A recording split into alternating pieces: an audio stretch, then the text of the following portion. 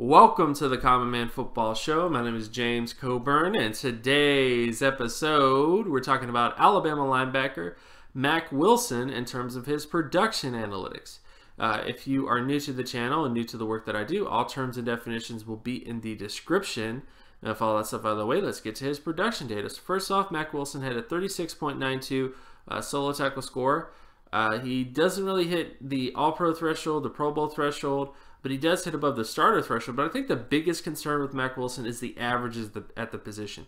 Nowhere near the All-Pro average, nowhere near the Pro Bowl average, and not even near the starter average at the position. And this is the big issue with Mack Wilson, is that while he does have a shot to become an NFL starting linebacker, if he tests really well as an athlete, if he has great physical metrics, yeah, he can become an NFL starting linebacker. However, if you see him as linebacker 1, I don't understand that, because there has never been a multiple All-Pro linebacker with his production like this. There has never been a multiple Pro Bowl linebacker with production like this either. So those are just the big sort of question marks with a guy like Mack Wilson, is that while he does have a chance of being an NFL starting linebacker, just because you watch his film and see some things that you really like doesn't mean that he's going to be a bust at the NFL level.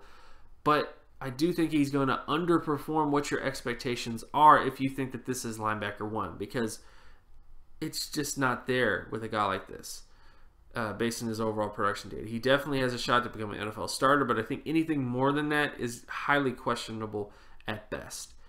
And of course, my name is James Coburn. You can find my other work at draftcoburn.wordpress.com. You can also follow me on Twitter at Gymmetrics. And if you like this content and you want more content like this, be sure to leave a like and subscribe. Share this video as well with anybody that you know. Hit that notification bell in case you want to be reminded when another video of mine drops. And I will talk to you guys in the next video. Peace.